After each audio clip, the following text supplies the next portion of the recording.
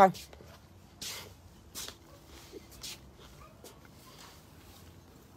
the end of a working day. A scaffold and a ladder has been erected. People are now coming home from work.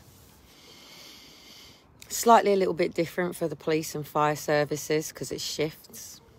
We're now coming into what's considered out of hours services.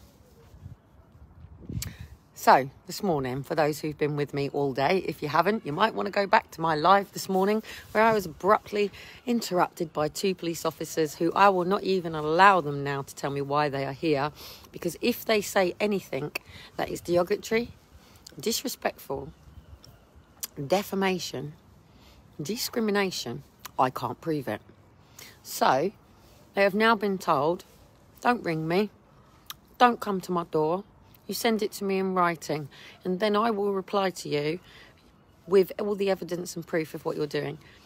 Now, the funny thing is Dean, for the first time today, has gone, I want their numbers, I want their things, and I kicked off with him a bit, going, I ain't having you doing this, because I've already had Aaron and Faith's dad shoot his mouth off and cause even more stuff, saying stuff that actually was pins in my cupboard that wasn't even true.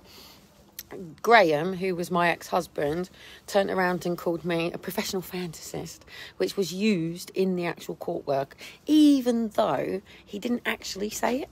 The social worker said he had said it. He then stood in the court and said, I didn't say that, she said that. It was still not even removed from everything, even though it was the glue, and it was the social worker that said it, trying to say it was my ex-husband. Now, he even stood it in court and said, no, that social worker is the one that actually said that based on something else that I'd said. Talking about EDS, they're asking whether it's true. Am I faking it? Because people can't get their heads around the fact that I have such a debilitating condition, yet I am not sitting in a case in a wheelchair. I'm not, I am still trying. So anyway, Portsmouth City Council, the chief executive, is very aware of what is going on. So I've just put your bill up today, massively. You sent 2 police officers to my door. Whether or not the police helicopter, dead on over my house hovering between 5 to 2 and 10-15 minutes after and on, whether that is associated to making sure that I didn't have a big protest here or making sure that I didn't, I don't know, I could have kidnapped one of their fire engines if I'd really wanted to. I only got to close that road.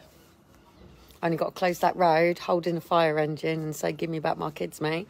But why would I do that? Because if that fire engine was needed for a fire, I would never, ever, ever want anybody to have to be hurt or delayed because of anything that I've done.